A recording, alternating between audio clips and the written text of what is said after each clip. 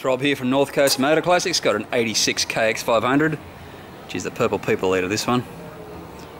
Pretty clean bike. Pretty much is just how it was when she's raced back in the day in the desert.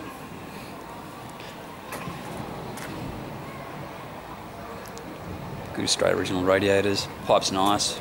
Nice pro circuit pipe. As you can hear, the engine's crisp. Absolute tons of compression. Oh yeah, heaps of compression. Back shock's going to need a rebuild. She's gone pogo-y. We have got the original tank for it. Previous owners just put new tyres on it.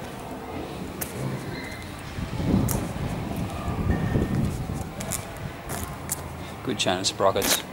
It's going to need an air filter cage.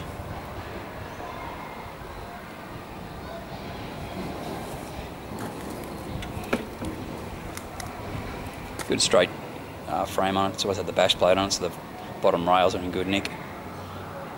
Good 4 chrome. I think the back rim's actually has got a little bit of a crack in it there somewhere.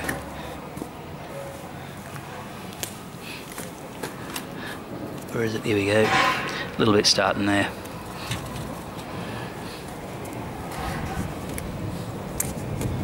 Front rim's good though.